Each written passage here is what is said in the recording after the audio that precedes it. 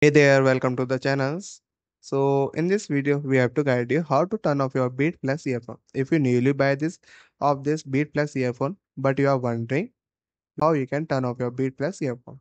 So this is a very simple task. You have to locate the power button and then you have to press and hold this power button for at least 1 to 2 seconds.